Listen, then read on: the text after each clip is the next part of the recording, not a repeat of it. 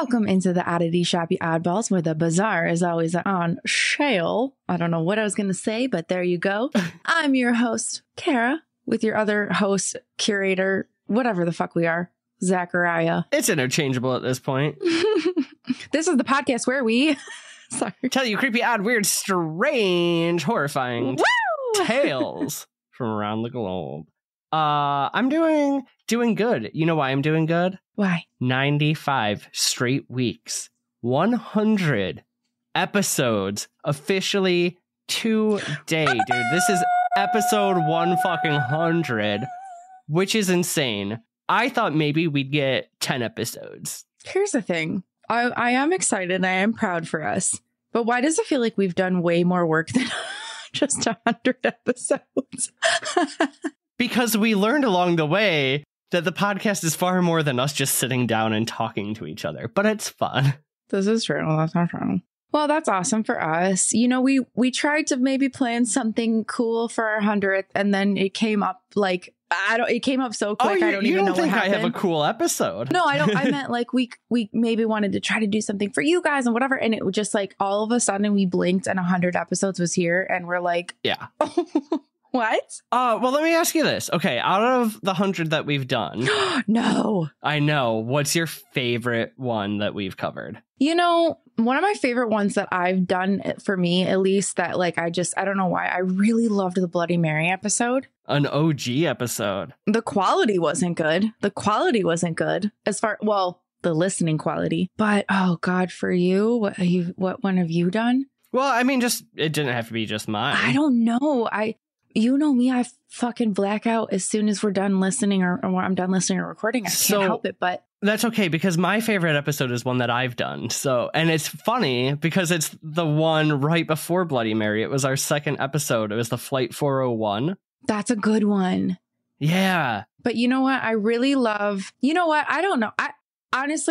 I really have liked every single one that you and I have done, because there's not one that I don't like, I don't think. Okay, here's my favorite of yours. And the content was great because it's something I had never heard of, but it was less about the episode, but the reaction. When you covered Duffy's cut, yes, we got that awesome email back from one of the researchers who worked on it, who like we mentioned in there. That actually is really cool. But you know what one I love of yours is the one that we got so much fucking hate for. Fenn's treasure, and we still get some hate. I know. So actually those two are so good, because you're right. It wasn't necessarily the episode, it was like the feedback after. So yeah, those two are actually really high up. Nice. Oh my God. Tell us what your guys' favorite has been so far. Yes. We want to hear your favorites. And if you are listening to this today on launch day, on our 100th episode day, and you also happen to be at Paracon in North Michigan, we will be there. Technically, if you're listening on day one, we're there right now. So find us, say hi, maybe congratulate us on our 100th, and maybe you listen to this episode on the drive there. Oh, man. So actually, yeah, I've been like trying to plan my outfits. Oh, I've already got them all planned. I'm sure you do, because, okay. It's so easy for you. I'm hoping my boy Chris and me don't end up matching. We've had a couple. There's another guy who's always at the Traveler's Moon. Traveler's Moon, yes. Mm-hmm. He's one half of Traveler's Moon. Him and his wife. And I swear, we've had a couple close calls where we've almost worn the same shirt more than once. It's bound to happen. Here's the thing. He's got good taste. So does she. Here's the thing. I am just the biggest critic of myself. And I think we all are. And I look back and I had such a fun time, and I love looking at all of our pictures because it just brings me back. But I hate my outfits. I didn't do good. And so now I'm just like, you know what, Kara, why did you try to step out? Like, no. So I just need to find outfits that are me, that are cute, that I feel good in, and not, anyway, that's I think now that you've at least been once too, because you hadn't gone, so you didn't know what to expect either. Yeah. Whatever. Okay. What else you got for me? I think we're just ready to get this 100th episode shop open. I do have one more quick little thing. Okay. I had a brain crisis, I guess I would call it, today. And I was driving to work and I was like, we have to do something. You and I, we have to do something. We have to do something substantial in our lives. We got to I don't know. We got to go to a food bank. We got to donate. We got to do something. So then I was like, you know what we could do? we could do a poll on maybe Instagram or something like on here and see like what's a good charity. What could we all raise money for right now? Like, what could we do? Because we got to do something. We've got a little bit of platform. We got some listeners. We got some cool people that like, what can we do? You know what I mean? We've got to do something. Yeah. So I like that. Let us know what you'd be interested in donating to. Yeah. Because we'd love to support a cause like that our listeners Yeah. love. And so I thought it would be nice, like, if we just did something. And your friend at Holly and Hemlock, you know, she donates some of her proceeds every month to a different type of charity. And I think that is so cool. I don't know if we can do it that extent, but our friend I think at Holly and Hemlock is also going to be writing in some stories soon. Reminder everybody else. So anyway, that's a thought that I have. So let's collaborate. Let's do something, you know, let's make the world a little better. I like it. I like where your head's at. Okay. Now, do you have a question for me?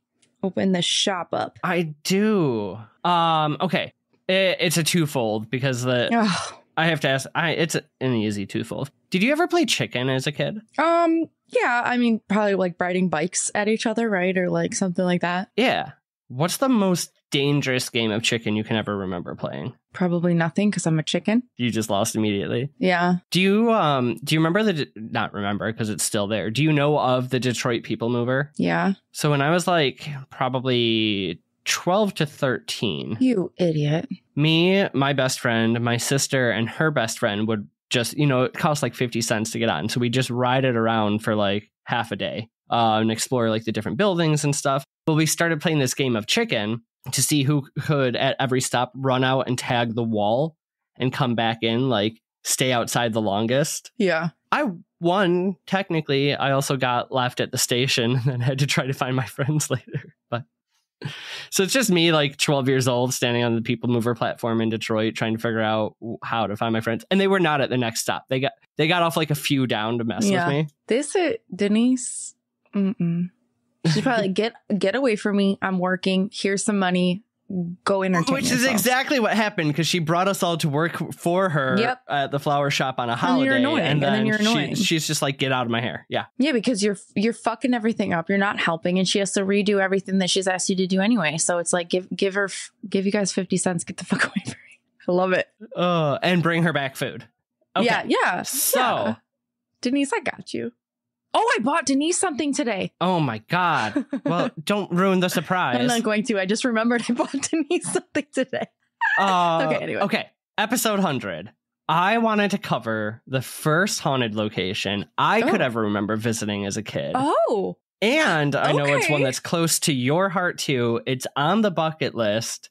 And if it's going to be me, you know it's going to be a boat. The Queen fucking Mary. Yes. Okay. Oh. So. I'm so pumped. I want to take you on a little bit of history. You know me. We got to get the backstory. And then we're going to talk about why the ship is so haunted today. Okay. We're going back to Great Britain, 1928. And the Cunard Line, which is a company of a shipbuilding company, starts construction on a 75,000-ton unnamed ship. I love this. Early in its construction, they just really referred to it as hull number 534. Okay. So that was 1928. 1930 rolls around, the Great Depression hits, and like every other business at the time, luxury liners suffered greatly. There weren't that many people traveling across the Atlantic, so there was no demand to continue building ocean liners. However, in 1931, the Cunard Line, they apply for a loan from the government to finish number 534, and the loan is granted, but it came with a bit of a caveat. The government only approved the loan if Cunard would merge its operations with none other than the White Star Line, the ones who built Titanic, which was also obviously struggling at the time. So both companies came together and they began construction of hull number 534. Okay, so how did it get its name? I couldn't find anything saying this is 100% true or not true. It's a little bit of conjecture, but it's also pretty funny. I am going to just pretend it's true. So, the ship was originally to be named the Queen Victoria. Okay. Which was not the Queen at the time. Queen Mary was the Queen at the time. Queen Victoria had passed. Okay. So, representatives from the Cunard Line go to King George V to ask for permission to name the ship after Britain's greatest queen. And King George responds, "Sure, my wife Mary would be delighted," knowing full well that they did not mean his wife. I have to believe that that's true. Oh, yeah.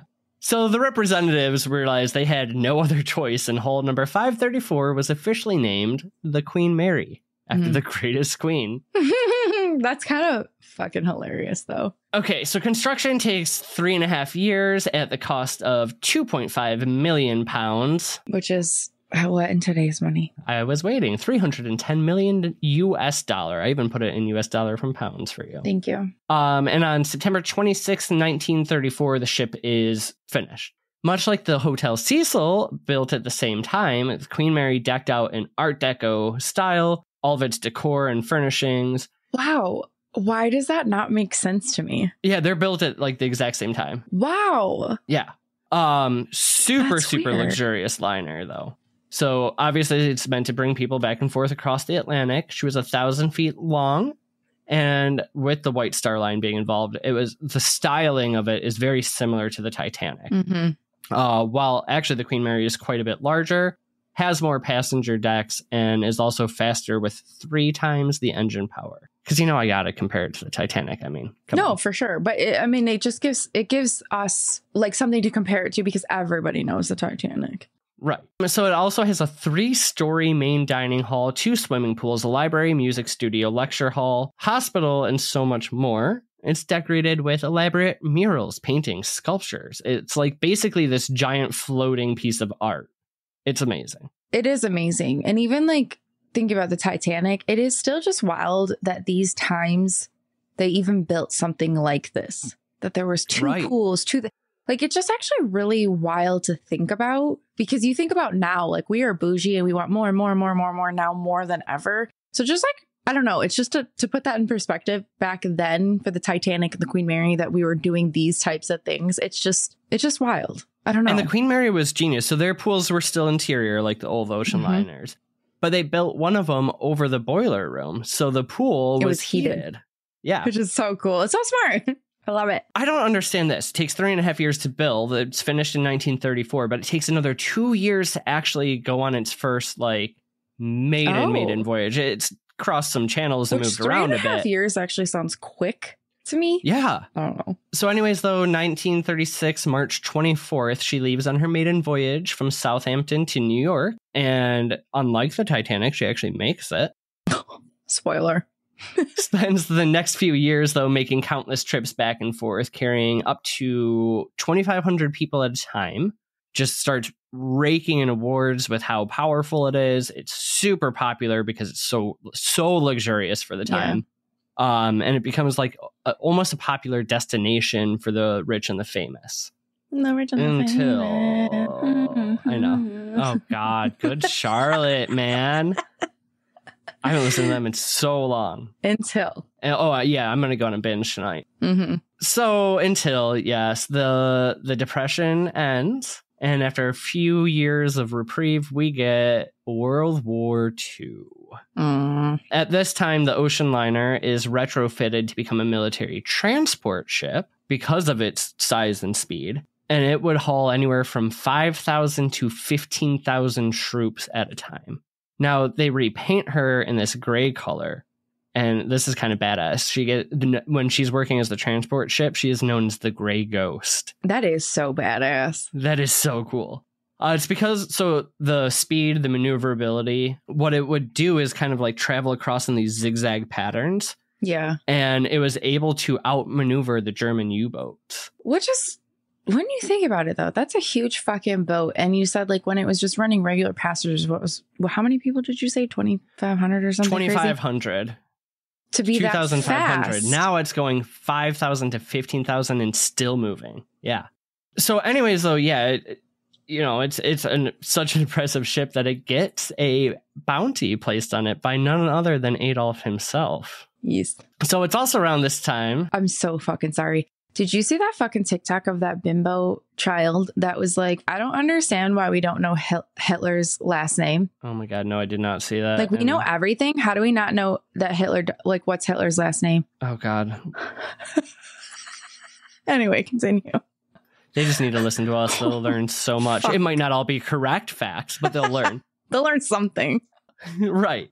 So anyways, it is during this time as the transport ship that the Queen Mary begins to collect some souls. But more on that later. A little teaser for you. We collecting the souls. So after the war, mid-1940, the Queen Mary was restored and refitted as a luxury liner, and got plenty of upgrades too. So, you know, she gets a little facelift. Yeah, she deserves it. By the 1950s, she's starting to show her age and lose some of those awards to some of the other faster, newer boats. Mm-hmm. And then by 1958, transatlantic flights began to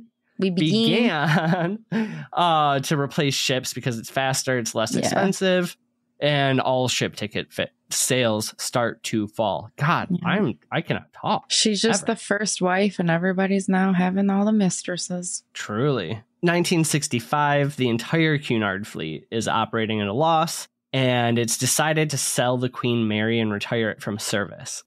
So, on September 27th, 1967, just after completing her 1001st voyage, carrying over 2 million passengers. Holy and shit. Traveling just under 4 million total miles. Oh my God. She is officially retired and sold to the highest bidder, the city of Long Beach, California. Yes. For a whopping $3.45 million. That doesn't even seem like a lot for her. In today's money, $32.5 million. Ooh, baby. That's about 10% of its original cost. But it also lasted for 35 years and millions of ticket sales. I'm sure that was still a good price. Okay. Right. So the ship today, it's still owned by the city of Long Beach. It's docked there now. It's been open and closed to the public multiple times since the 60s, but it is open. It is now a floating hotel and tourist attraction. So if you want to, you can stay the night, you can eat, you can shop, you can drink on board. They have tours, excursions, wedding venues. Did you look up how much it was to stay there? I did not. I should have. God, yeah, I want to know. I should look up the wedding venue. Not that I'm getting married anytime soon, but that would be sick. All right. I would say you'd have to divorce your husband first, but I performed that wedding and I'm still not even sure I did it right. So sorry. Whatever. Okay. So, right, I told you I got to go. So when I was a little tiny tyke and my dad was working in California, we got to go and tour the ship. And then we got to go and do the official ghost tour. Which I'll tell you a little bit about how the ghost tour went at the end, because I did not handle it how I would today. Oh, God, I can only fucking imagine. Oh, yeah. Okay, so we got the history of the ship. Now we can get into why it's so damn haunted. Okay, so it was when she was a transport ship that she starts collecting souls. Yes, poor thing. Here's what we do know, is the ship itself claimed at least 47 souls on board. That's important. Because there have been hundreds upon hundreds of deaths caused by the ship. Yeah. But they're not on the count because they weren't on board. Yeah. Most of the workers claim there's over 100 active spirits on board the boat at any time. Let's kind of go through like some of the most haunted either events or locations. Are you ready for a tour? I'm ready. So the first one's not actually inside the ship itself. It happened externally. And this is where it starts to get haunted when it was the transport ship. So, what we're talking about is the haunted propeller. Oh, I don't know if I've heard this. So, on October 2nd, 1942, like we had talked about, the Queen Mary, at this time the Grey Ghost, is using those large engines to race across the Atlantic from U.S. to Europe to bring more troops. So she's doing that zigzag maneuvering pattern, right, to ward off the U-boats. Well, she zigged and then she zagged and zagged way too hard and rips through her own transport ship. So, like, because these were really big, they had, military transport ships. Oh, no. So the HMS Curacoa is railed by the Queen Mary right off the coast of Ireland. Oh, shit. Okay. She, like, slices through it. And I might have known that part, but 338 people from both boats fall into the water. Curacoa sinks. And people literally, because there's like 15,000 people on the Queen Mary, a lot of people kind of fall off into the icy waters. Oh, sure. To make matters worse, the Queen Mary receives orders to continue at full speed ahead as to not become a target. Okay, I mean, I understand that, but damn. And she had to sustain some damage herself because she literally cut through and sank the escort. God. Oh my God. Yeah, I know. So the boat chugs along, and many of those who fell into the water are now pulled into the large propeller, where they are not only drowning, but many people were propellered. But you know, I don't know. I said haunted propeller. It might not be a haunted propeller, but so when you visit the Queen Mary, they've built almost like a room around it, so you can always see down in the water and see the propeller and have like a little observation deck. And a lot of people, like when they look in there, something just makes them feel uneasy, whether it's like a thalassophobia, a giant, structure under the water, or which I do get that. It kind of, might just be an uneasy feeling because of the amount of lives taken. People. So anyways, though, it could also explain some of the ghostly figures of soldiers seen throughout the ship. Okay. But yeah, it really kind of just starts to set the environment for the trapped souls to start. So next on our stop is door number 13. Down into the bowels of the ship we go. Like most boats this size, there are watertight doors which can close off sites like the storage areas, the boilers, and the engine room, so that in the case if the ship starts taking on water, they can lock it down and keep her, floating. So we're heading over to Watertight Hatch Door number 13, which is located in what's called the Shaft Alley, which sounds like a terrible place to work. I don't like that name. So that sounds like a gay bar. It sounds gross. The Shaft Alley. The Shaft Alley. It totally sounds like a gay bar. I love it. If it's a gay bar, I kind of like it. Okay. Oh my God. Okay. We need some laughs because it's about to get not good again. It's already bad. One evening in 1966, the watertight doors in the engine and boiler rooms were ordered to be closed. Mm-hmm. This was kind of thought to be like the higher ups knew that it was a drill, but the people did not. Okay. But the crew, most likely bored, decided to play a game of chicken with the doors. So 3 crew members start, 2 veteran members, one at a time, take a moment to run through the shutting door, leaving newbie and 18-year-old John Petter to run through last. He takes a moment, he prepares, he begins to run. And it's unclear whether he tripped and fell, or if the other 2 crew members jokingly tried to hold him back. Oh, no. But whatever happens, only about half of John's body makes it through the door before it seals. What kind of fucking game is this? A terrible game of chicken. I hope he haunted those fuckers so bad. Oh, well, we'll get there. So John, though, lucky for him, is taken to the hospital on board, but his crush injuries are far too severe, and he does pass away. So, oh my God. Crew, from that moment on, and now workers on the boat today, have seen a young man in overalls in the area where that door is. Sometimes he's seen with his tools. Sometimes he's even known to interact with the living and ask if they've seen his tools. Oh. When people do get a good look. He's still just trying to work. After all these years, man. That's sad. He needs to retire. I know, the poor guy. So when people do get a good look, though, he just simply vanishes before their eyes. Others don't really see him, but they get feelings. So there is the ghost tour goes through this area. Okay. And tour will feel like somebody, whoever's in the back will be like, oh, somebody else has joined, right? And they turn around and no one's there.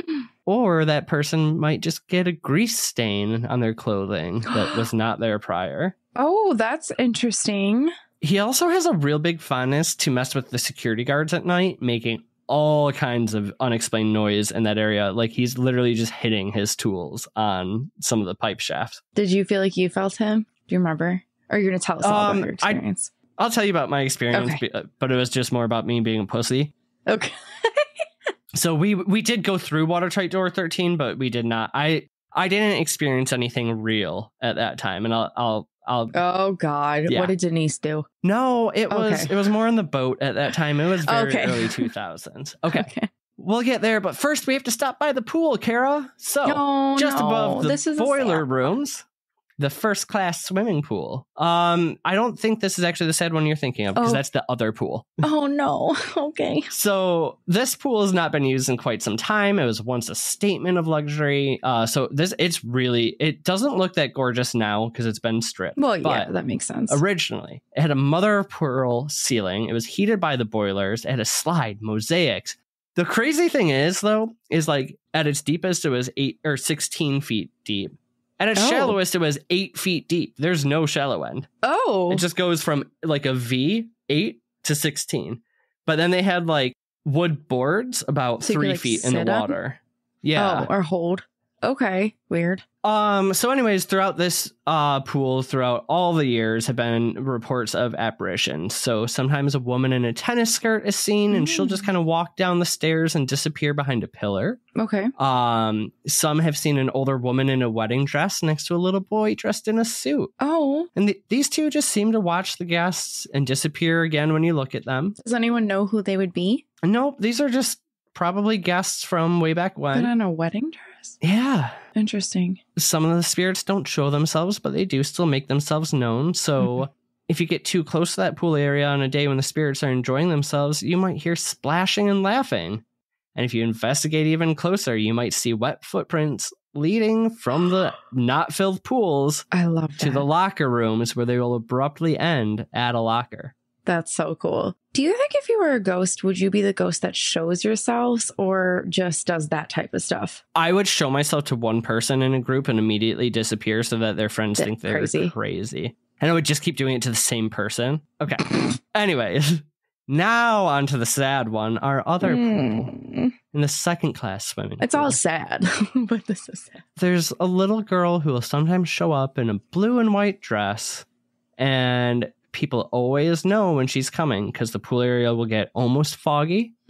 She'll appear out of a cloud of steam, usually looking distraught and saddened. And in the same instant she shows up, she disappears again, but not before you notice that she's clutching her little teddy bear. Oh, her little teddy. It's so sad. So this ghost has been named Jackie and is rumored to be the drowned spirit, or the spirit of a young girl who drowned in the pool during the ship's sailing days. Yeah. And for some reason, she's either decided to stay or is just unable to move on, unfortunately. But she has her little teddy. She does have her little teddy. All right. So that we've gone the outside, we've gone through the bottom of the boat. Let's get into the staterooms. And one stateroom in particular seems to be like the hot spot. Okay. Stateroom B340. In 1948, passenger Walter Adamson passes away in this room, and this is where the hauntings begin. Okay. So, in 1966, 22 years after, we have the first recorded report. Now, other people have rumored it, but this is the first recorded of strange activity as a woman staying in that room claims she was woken up in the middle of the night. Her bedding is ripped off of her. And at the end of her bed is a man standing, just watching her. Why does he gotta rip off the bedding? I don't know, man. It's his bed. Yeah, so she screams. No. In the same instant, like all the other spirits on this ship, vanishes. Since 1966, guests report hearing somebody knocking on the door in the middle of the night, having their faucets turned on in the bathroom, lights turning themselves on and off. The maids begin to get messed with next. With one maid stating that the covers were ripped from her hands multiple times in one day as she tried to make the bed over and over. Oh my God, can you imagine? Now, for many, many years, this room was not able to be rented. When I toured the ship, they wouldn't even let us inside. They would tell you about it. Oh, yeah. Okay. Yeah. But now you can book the haunted room. Let's book it. You might wake up to find a man dressed from the 30s with a wide-brimmed hat watching you. You might hear phones ringing in the middle of the night. Or some of your items might just be displaced or disappear altogether from the room. Oh my God. So, yeah, like I said, for 30 years after, or for a total of 30 years, they weren't even renting it out, like, I guess, from when Long Beach bought it till kind of more recently. And it's changed hands a couple times and is, like I said, the entire ship was closed for a while. Do you know, and maybe you're going to touch on this, but do you know, because the pool that Jackie passed away in, that's all blocked off, or at least a couple of years ago, it used to be all blocked off. Do you know if that is? I think that one is. I think Okay. you can still go through because all the pictures are always of the first class pool. Okay. Or one of the pools, the really haunted one, which I thought was the Jackie one. I'm just thinking of when Sam and Colby went. That's kind of that first class one. So it's not open to the general public if it's the same way it was 20 some years ago when I went. But it was part of the ghost tour. So the only way to really get into it is to buy the... okay. Yeah. But see, I thought it was so dilapidated that even they couldn't get in. They could only open the door. I thought they weren't allowed to go. That might be then Jackie's pool. That's what I was thinking, Jackie's pool. Okay. I wonder if that's still the same then now. Yeah, that I don't know. I didn't actually come across that. But now that you bring that up, I do remember that. Okay, anyway. Last thing on stateroom B340 is the captain of the ship was actually even afraid to stay in there. And to stay in there now, you have to sign a waiver. I wonder how much it is to stay there. So with that being said, would you do it? We got to look it up. We should. Yeah, because we wouldn't sleep. Let's get real. We're not sleeping.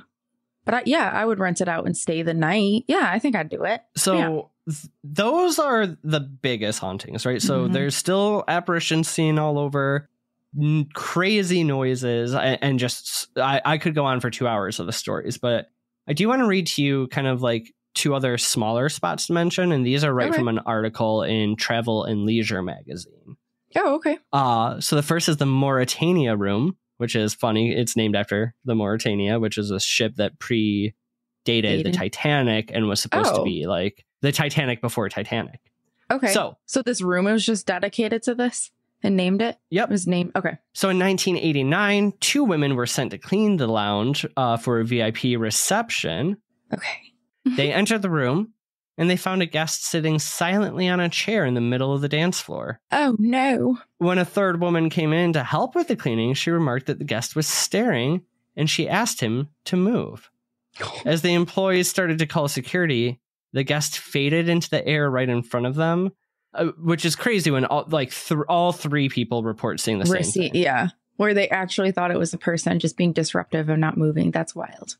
Yes. Do we know who we think that is? Nope. Okay. Then there's the Mayfair Room. Okay.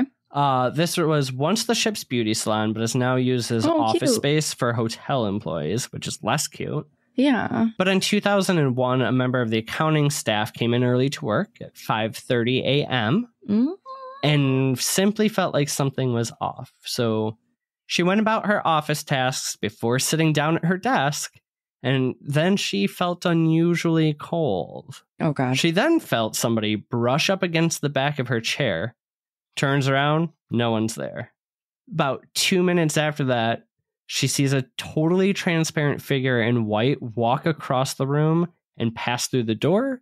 She grabs her keys, leaves the room, and would not enter again until coworkers arrived. At least she still stayed. Yeah, right. So, like I said, those are the main areas, but the entertaining areas, the dining halls, everywhere has activity, disembodied voices, apparitions of soldiers, crew, passengers. I mean, at night, this place just kind of comes alive. It's been investigated by everybody, obviously. Ghost Adventures, Ghost Hunters.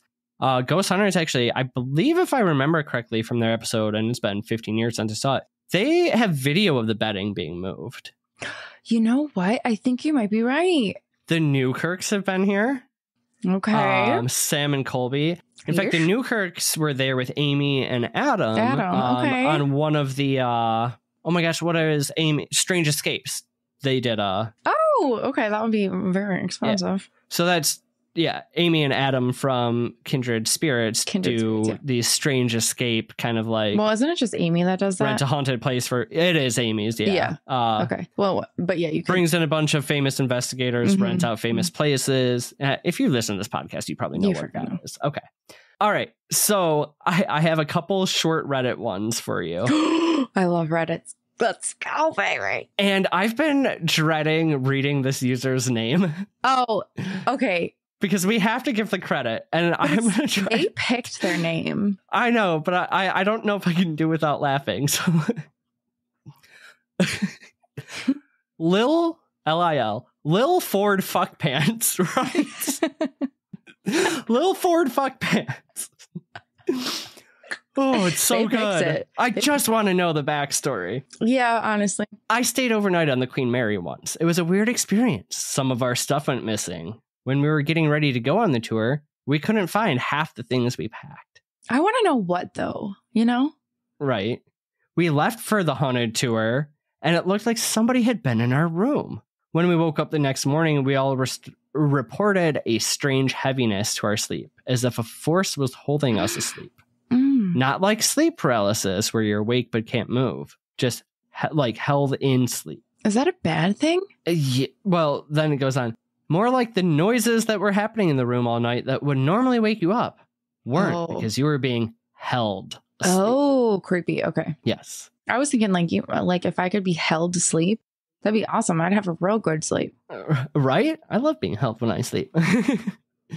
Okay. No, I just meant like held to sleep, like where I was forced to keep sleeping. I don't want to be held while I sleep. Ugh.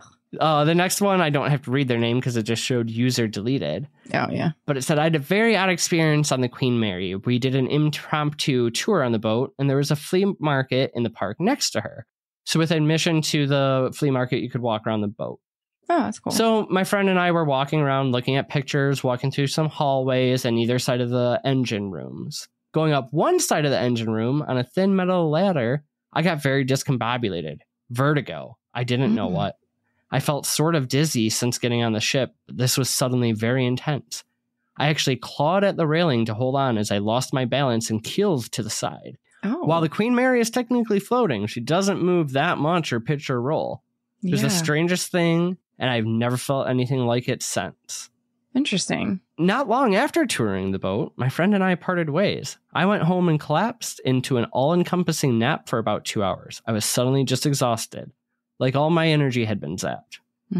Texted my friend when I woke up and found out that she was having the exact same experience, so something was sucking their energy. Wow, interesting. Next one's short, sweet, but I did a paranormal investigation in 2009.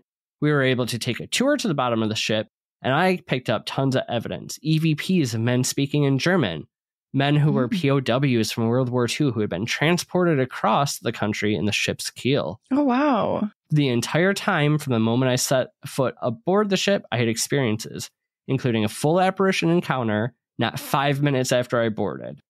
Wow. I've investigated well over 100 paranormal locations, and no doubt the Queen Mary is the most haunted place I have ever encountered. What was the user on that one? You didn't read it. Master Chief Sierra. Thank you. I mean, a lot of people do say the Queen Mary, man, it has so much damn activity. And it's an easy place to be able to go to. We need to go. Yeah, it's not terrible. Oh, we need to go. So anyways, I did the ghost tour, and Zachary. This was a tiny tot. What did you call it? I was a tiny tot. Tiny tot. Tiny little tot. A little wee dot. This was like, it was either late 90s or early 2000s. But the ghost tour at that time was really putting on like the pizzazz. So they had like obviously speaker noises. So it was cool. You got to go on the catwalks, the engine room, and through the pools and stuff. But in the pool room, when they're talking about Jackie, they have like this like white screen with the projection and water noises that started. I bury my face in my mom's like shirt and jacket. I was like so pumped to go on the ghost tour. I was like, let's do it. I think they like did it for me. And then after that, I watched the water noise, but they make this like apparition on a screen. It's so, I would chuckle now, but I was terrified. Like I just buried my face in her for the rest of the tour. Oh my God. They're like, we wasted how much money on this for you? I'm sure it was, not cheap. And then I don't even watch the rest of their terrible effects because I was like peeing my pants. So anyways, though, you can still go. You can do the tours, stay in the hotel. So last and final question for you. I'm sure she was. Okay, my question, sorry. The question I have for you is, when are we going? Oh, I don't know. When are we going? We still have to go. Well, we got to go to the Winchester house. Well, we could hit that Winchester and the Hotel Coronado all at the same time. Oh, yeah.